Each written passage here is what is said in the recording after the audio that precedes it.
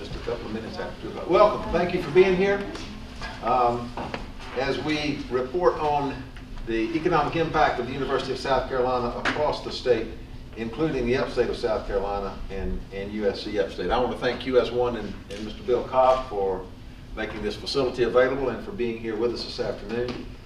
This is one of 4 events across the state. There were press conferences this morning in Columbia and Beaufort, and this afternoon in Aiken and here to release the information from this economic impact study conducted by the Darla School of Business at the University of South Carolina in Columbia. With us today from the Darla School is Dr. Joey Von Nessen, who is a research economist in the Division of Research at the Darla School. He has extensive background, myriad work with economic impact, marketing studies in public and private sector institutions, etc. Has a specialization in housing economics and real estate. Frequent speaker to business and civic organizations, and frequently interviewed by various media for his expertise on economic issues in the state and across the nation. Holds a BA degree from Furman University, and we won't hold that against him. His PhD in economics is from the University of South Carolina, and he's going to tell us at least some of the results of this economic impact study for the University of South Carolina. Joey, thank you.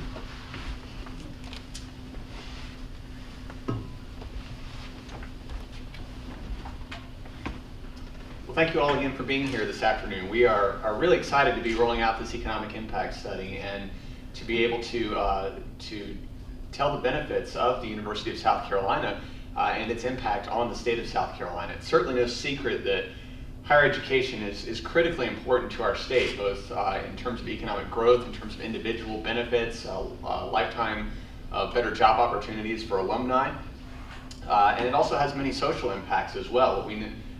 What we describe as economic spillover effects. If you look at personal income, the single best predictor of a state's ranking in terms of per capita personal income is the percentage of the population that has a college degree. So crucially important there. Also, when we talk about poverty in South Carolina, if you look at just people without a college degree, the poverty rate in South Carolina is about 15%. But it's down to 4% if you just look at the population that has a college degree. So higher education is a deterrent to that. Unemployment, of course, is higher among those without a college degree as well. When you look at the recession that we're coming out of now, and you can see differences in the unemployment rate. The unemployment rate actually close to what it was before the recession for those that have a college degree, and a lot of the unemployment numbers are coming from those without any college background. So USC confers a lot of these benefits. There are non-financial benefits as well to the local community. People are healthier, more involved in their communities in areas with college graduates, with a greater percentage of college graduates. So there are a number of benefits associated with higher education. And again, none of this it should be any surprise to us, but there are real benefits. And the University of South Carolina across the state, throughout its 8 campuses, is committed to educating South Carolinians and is able to participate in providing those benefits to the alumni and to the South Carolina community as a whole. USC confers those benefits. The total economic output that is associated with the University of South Carolina on the state is about $4.1 billion in terms of economic output. That's the big number, and I'm going to talk about what comprises that number here shortly. But that refers to the total demand for all the goods and services that can be traced back to the University of South Carolina. Totals about $4.1 billion. That's associated with about 53,000 jobs, or about 1 in every 37 jobs in the state of South Carolina. Again, traced either directly or indirectly back to the University of South Carolina. So when we look at the direct and the indirect impacts, when we want to look at the specific components of what this economic impact study really focuses on. So what makes up that $4.1 billion? What makes up those 53,000 jobs? What are the impacts that we looked at? Well, first of all, the biggest impact that the university has on the University of South Carolina system has on the state is the alumni impact. So alumni, when they go out and they obtain positions using their college degree, they are able to command a wage premium over what they would have been able to earn without their college degree. So an example would be someone who has a bachelor's degree in, let's say, business administration. working in Spartanburg County. Well, they'll be able to command a wage premium that they would not have been able to achieve without that USC degree if they only had their high school diploma. And so we look at that marginal wage increase. Similarly, if you have someone with a master's degree or with a PhD degree, then we can compare those wages to what they would have been had the person had the master's degree, or if the master's degree recipient had just had the bachelor's degree. We look at those wage premiums. And USC has about 155,000 total in-state alumni living in South Carolina, the majority of which are working in the state. And we have data that actually tracks where they are and what degree that they hold. And so that has enabled us to quantify what that marginal benefit is in their earning power, in their earning potential. And we're able to quantify that. So that's what we mean when we talk about the alumni impact, those additional wages. Now, how does that impact the economy?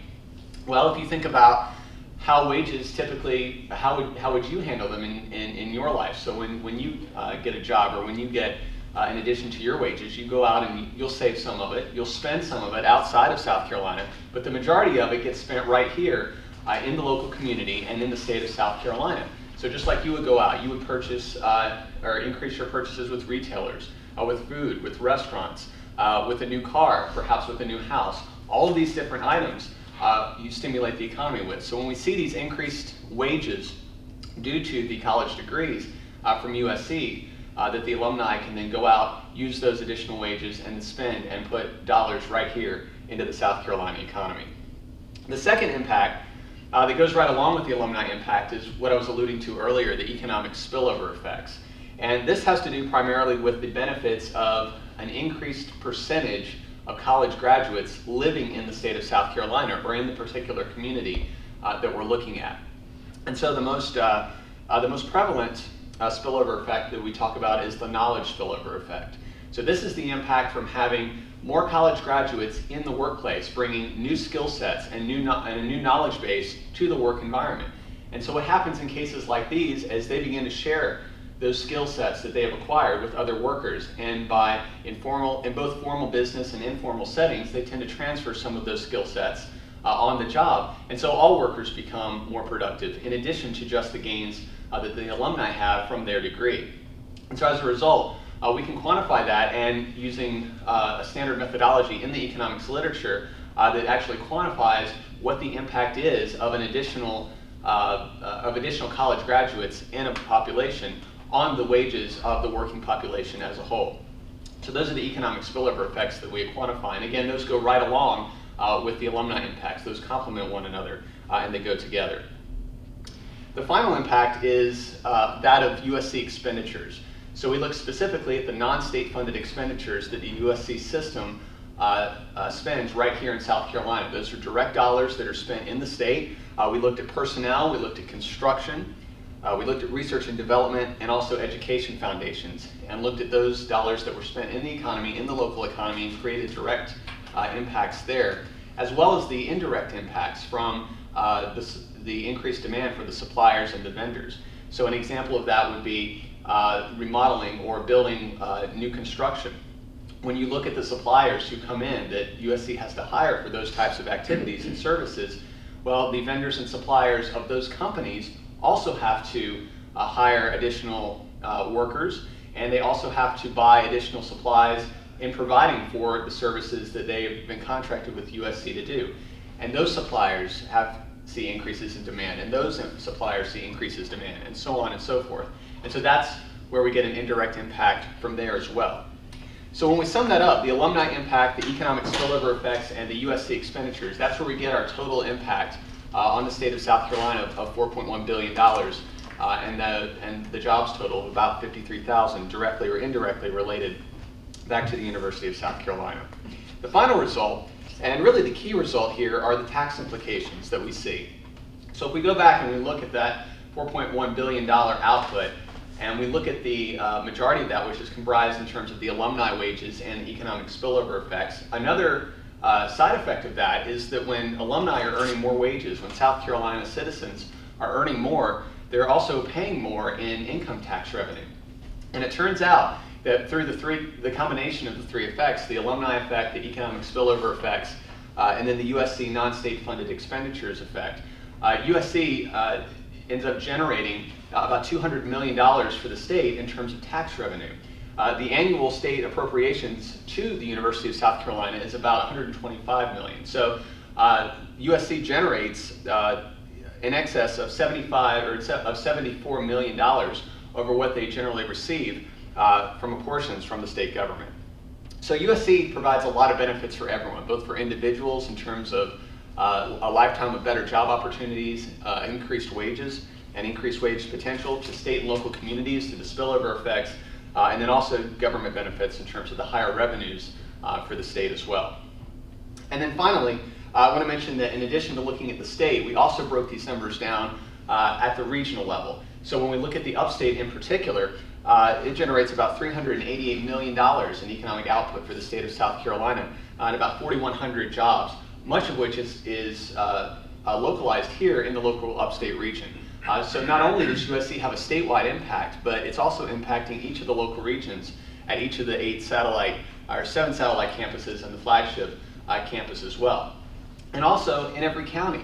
We have graduates that are working in virtually every county in South Carolina. So these alumni impacts that we're talking about, these increased wages and these spillover effects, they are happening throughout the state of South Carolina.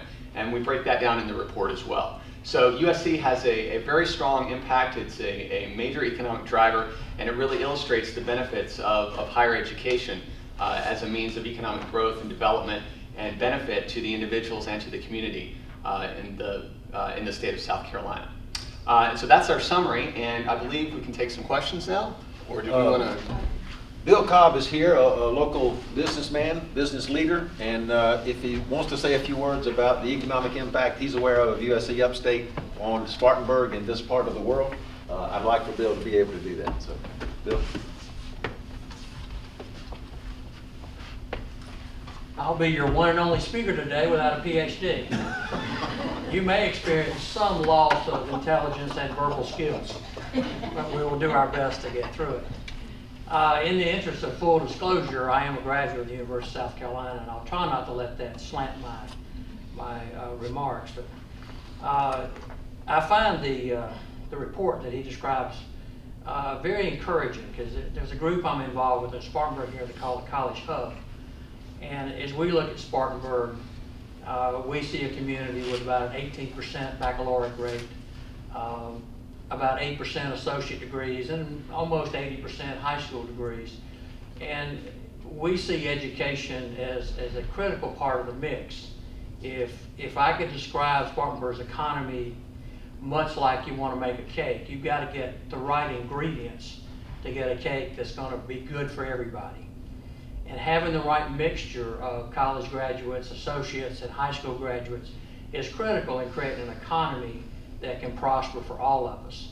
If you don't get that right, the job opportunities for your citizens get limited. So you miss some of the jobs that are just available to you. And the wider, or I say the more education you obtain, the wider your job opportunities are.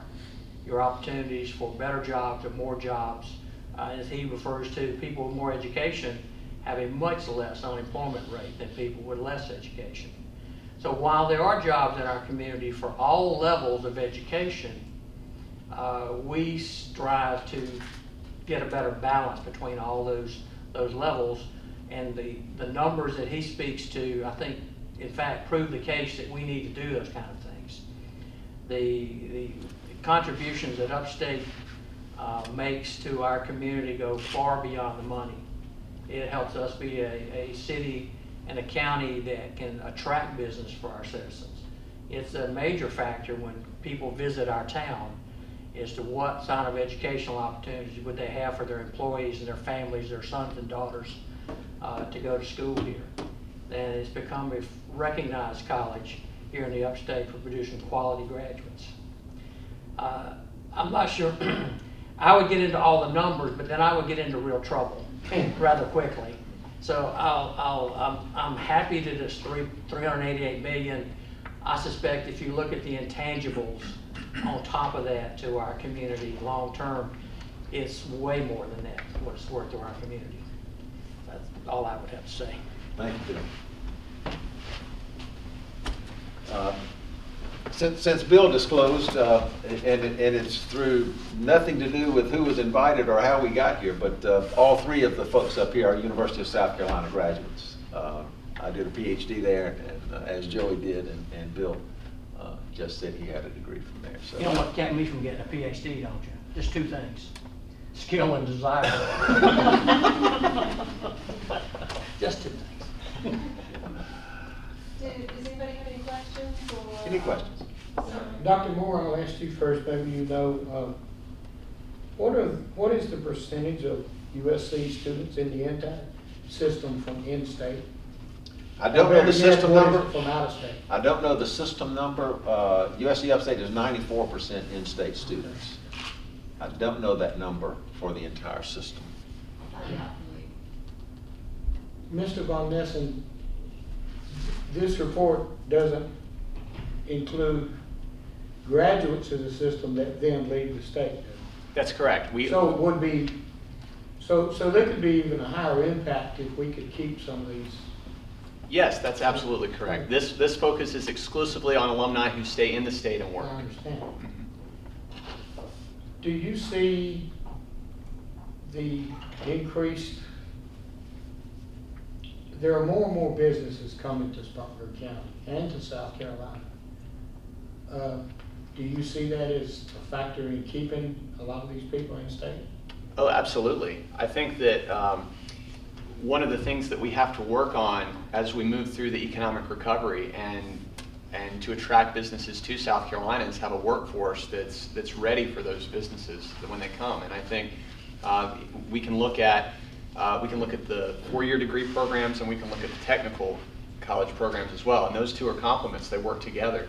And we have to have an organized system as to who we're going to go after, and make sure that we are ready so that when those employers come, that they on day one can have a good workforce to draw from. So yeah, there's no question that that's critically important. Thank you, sir.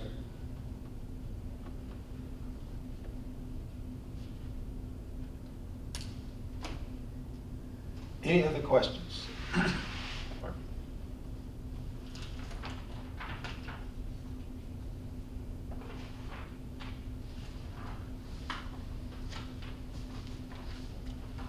I think I'll be here for a few minutes if you have any questions you'd like to ask me individually, and I think the rest of us need to be here for at least a couple of minutes. So feel free to come up and ask anything if you want to. Thank you for being here again, and let's get the word out.